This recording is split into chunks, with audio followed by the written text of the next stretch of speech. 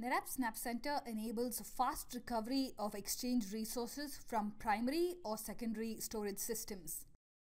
Let's go and log into SnapCenter using appropriate credentials. The landing page is the dashboard that gives you the overall health of data protection for your environment. Click on the Get Started tab to open the Get Started section, which will guide you step by step through configuration of SnapCenter. In this case, I'm going to click on the section to restore a database. Ensure Microsoft Exchange Server is selected for the plugin dropdown, and select Database for the View dropdown to enumerate the available Exchange databases. Go ahead and select the database that needs to be restored.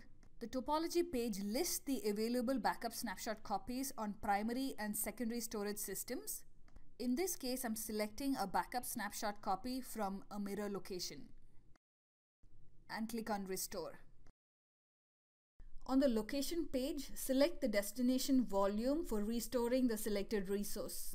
On the options page, you can choose to perform a point-in-time or up-to-the-minute restore.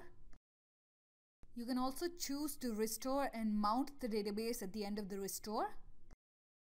By default, SnapCenter verifies the integrity of the transaction logs from backup before performing the restore operation. Click Next.